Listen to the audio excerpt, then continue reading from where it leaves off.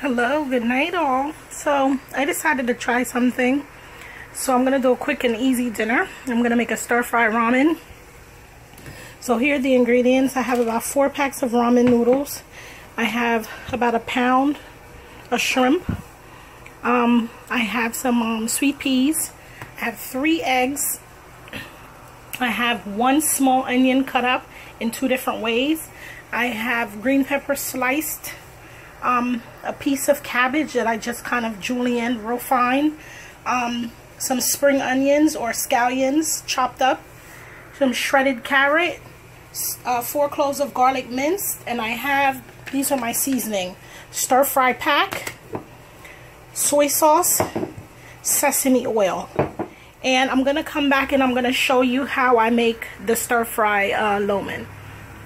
Okay, so here I have the water boiling for the ramen. Now, ramen is something that cooks really quickly, so you don't have to have it in there for long, maybe 3 minutes. So you're going to cook the ramen unbroken, and basically till it's cooked for about 3 to 4 minutes, maybe 5 since there's so many, and then drain the water off and run it under cold water to stop the cooking process. So in my hot, this is like a wok skillet, I'm going to go ahead and add my 3 eggs with probably about 3 tablespoons of oil. I use canola oil. And I'm just going to fry the eggs, and then I'm going to take them out and set them to the side. See, the ramen is cooking, and it really is almost done. It only takes a few minutes to make, and you don't want them to be cooked all the way through, kind of al dente, because you're going to add it back into the pot to stir fry. So I've fried the egg and taken it out, and I'm going to go ahead now and add in my garlic and my onions. And I'm going to add in some of the spring onions. I'll save some for the end. So I'm going to add in the majority of it. And I'm going to saute that for about a minute or so. And then I'm going to add in my vegetables to cook. Okay, so the onions and the scallion and the garlic has been sauteing. And I'm going to go ahead now and add in the sweet pepper and the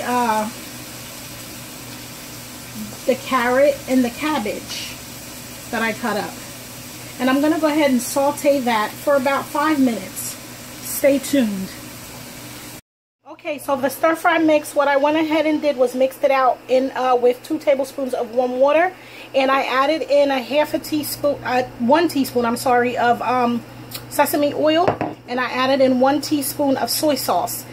And this mix has ginger in it, so that's why I didn't go ahead and add in more fresh ginger. So basically now I'm going to go ahead, now that the vegetables have cooked, I don't want them to be overcooked, I want them to have a nice crunch. And I'm going to add in my eggs now. And I'm going to stir that around. Okay, so I'm finished stirring in the eggs.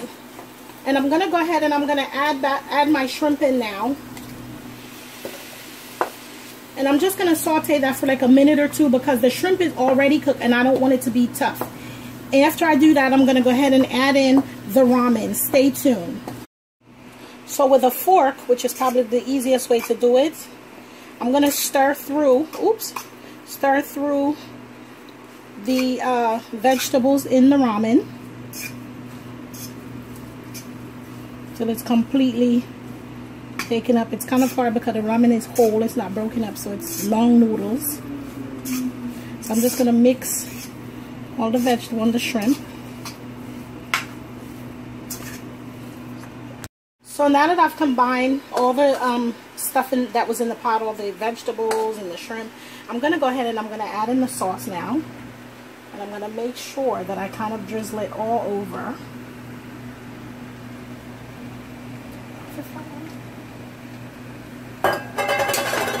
And then I'm going to just take a big spoon. I switched out the fork. And I'm just going to stir it in. Okay, so this is it. This is the final look of the stir fry ramen with shrimp in it and vegetables. And at the end, you just go ahead and you put in a little bit of your spring onions, the ones that you put to the side, which is the scallions. Just put those on it raw. And that's it, and you enjoy. I hope you've enjoyed this tutorial, and I hope you try it. It tastes really, really good, really quick to make, and you know, I think your family will love it also.